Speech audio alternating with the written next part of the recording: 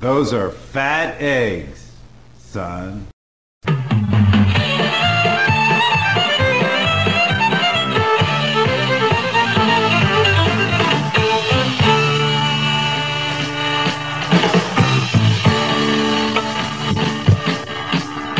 The devil went to Jamaica. He was looking to sell some weed. He was doing fine. They were standing in line. It was excellent weed indeed.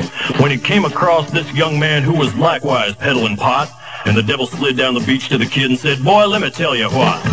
I guess you kind of figured I'm a reefer head, of course. And after all this time, I guess that I'm a connoisseur of sorts. Now, your stuff smells okay, but this could tranquilize a horse. I'll bet $1 million in cash against your stash because I think mine's better than yours." The boy said, "My name's Johnny, and you ain't smoked nothing yet. One hit of this grass will kick your ass. You got yourself a bet. Johnny, roll a ball of hash and make sure it's the bomb, because the devil's got the kind of stuff they smoked in Vietnam. You'll get $1 million smackaroos in cash if you can cope, but if you can't, the devil will get your dope."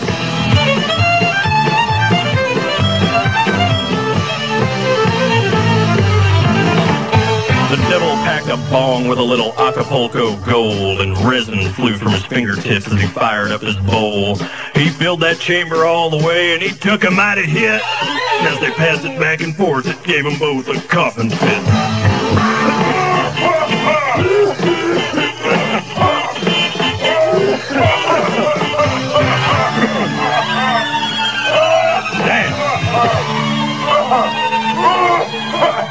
When the bowl was finished, Johnny said, "Hey man, that stuff was great, but fill your lungs with some of this and prepare to vegetate.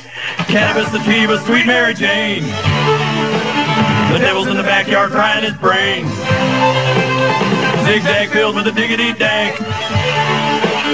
Hold on tight, it'll hit you like a tank." The devil nodded off because he knew that he was stoned, and he asked if he could buy an ounce of the stuff that Johnny owned. Johnny said, "Devil, just come on back if you ever want to catch a buzz. I done told you once, you son of a bitch, mine's the best there ever was." And they fired up doobies one by one.